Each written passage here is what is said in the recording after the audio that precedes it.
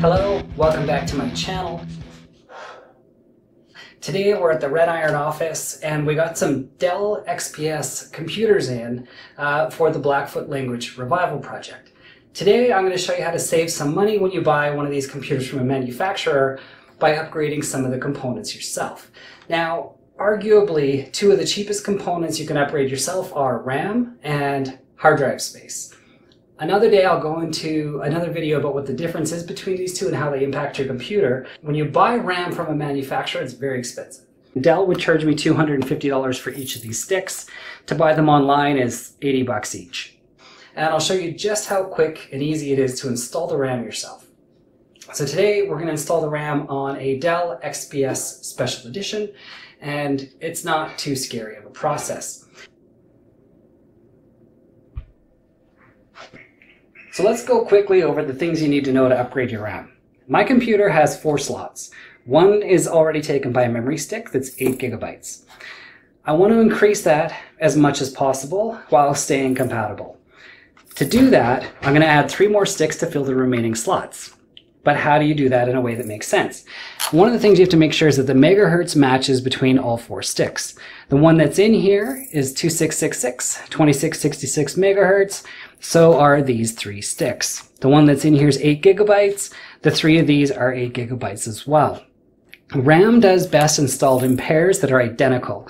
You can have 2 pairs that are 8 and 2 pairs that are 16, but typically you kind of want to have everything the same. It maximizes your optimization because then it doesn't have to check and think about things. The flip side of that being, there's another number people don't know about, and that's the timing of your RAM. So usually here, like you can see here, it shows the timing is 1919-1943, but this RAM is 1618-1835. These are going to operate at different timings, which means most motherboards can handle it. It'll probably still work and it'll still be good. It's just you're not optimizing your RAM. So that said, I'm going to go ahead and prepare myself so that I don't have static electric shock. To do that, I make sure that I come into contact with something that's well grounded, but there are static things you can buy that make that better. I showed you this on a previous Dell XPS where you can lift the clips to unlock different things, but this case doesn't come loose in this particular case, and that's because there's a little safety screw holding it in place.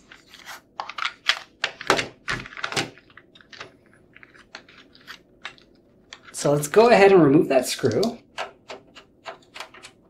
Ta-da! Now we can open the case. So I talked before about these little clips on the back. When they're open, that allows these pieces to come apart. Now, I don't want to pull that right out, but if I do that right now, this cable is going to pull on this graphics card and pull it right off of the motherboard. So the first thing I'm going to do is look for any cables that are overlapping on what I'm about to pull up on and just disconnect it. So that's now disconnected. You can also see where the hard drive is in here and 2 empty hard drive slots. We're going to pop this open. Go carefully. There's cables back here and metal moving. You don't want to cut a cable. All right. Now down here is where you can see the RAM that needs to go in. Now every manufacturer has different recommendations of what order the RAM needs to be installed in. Typically there is one specific channel they like to use if it's a single slot. It's usually not the second one in. It would usually be the one closest to the CPU based on what I've seen, but it's random. And you see how these are color-coded? That's because this is where the matching sticks go for their channels. So you want an 8 on here and an 8 on here, but you could put 2 16s on the black. But you want to make sure on all 4 the megahertz matches up, and you want to try to make sure that the timing matches. So let's take a look at what's installed currently.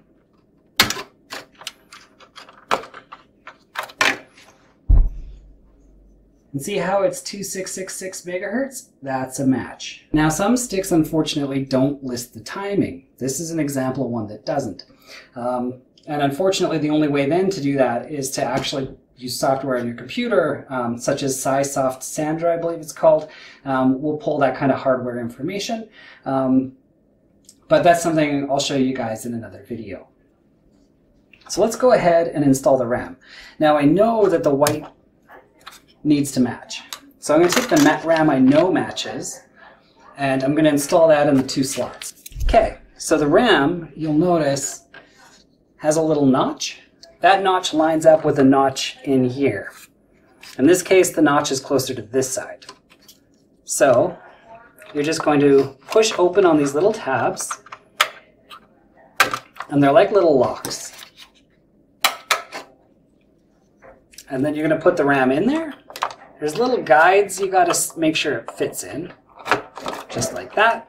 And then you got to push in to close the clasp. But if you push just one side, it'll sit funny, so you got to do both at the same time. And that'll lock it in. We're going to repeat that for the second stick. Again, keeping it matching so the white matches the white. Now, we're going to venture a guess. We'll put this stick back in and match it with the other one we bought.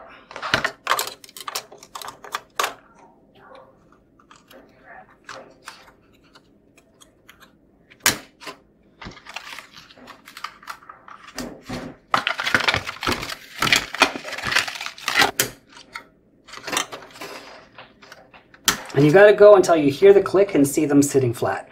That's it. We've now installed the RAM. At this point, we're going to close the case back up, reattach this wire, and plug it back in. If all is well, the BIOS will come up and may or may not tell you that you have RAM installed, but you want to listen to beeping errors or the system failing to start. If it's got bad RAM or the RAM isn't compatible, it usually won't even get to the BIOS. It'll just turn off right away. So if you have any issues, remove all the RAM and then put one in at a time and try just one stick to see which one is the faulty one at a time. Just remember to try to keep yourself statically grounded between each stick. Static electricity on this, I've seen actually fry these boards before. So you want to kind of know what you're going to be touching if you want to avoid damage, but generally these are meant for consumers to go in and add and remove things. They're meant to be a little bit robust. It's just they're not really good if you have a static spark come from you and go into a piece of circuitry that wasn't expecting it. So now that we got the RAM installed, all we got to do is close it back up,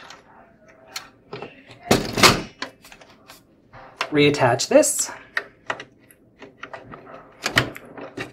There we go. Now, if afterwards you find that your or your graphics card is no longer sitting flat, you may need to open this back up and put a lot of pressure into here to make sure that this sits nice and flush so that you can sit that back up. So from what I remember from this before, these clips have to line up to these little slot spots on here. Those 2 big ones and this one, they have little arrows, but they should sit. It's a lot easier when you don't flip your computer on its side. You want to do this standing up. I'm doing it on my side so I can show you what I'm doing. But put that in there. Once it's in there, it'll be flush. And it's done. This is shut. Now, before I put that screw back in, I'm probably going to check the RAM and make sure it works. But in this case, I'm pretty confident, so I'll go ahead and put the screw back in.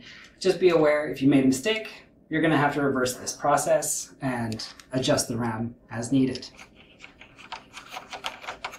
And that's really it. So now we're going to go ahead and boot it up and test it.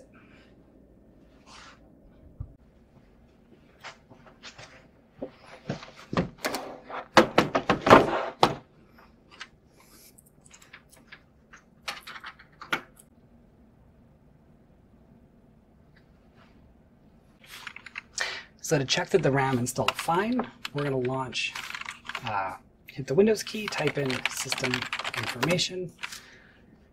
You're going to look for installed physical memory, and there you go. We got 32 gigs of RAM.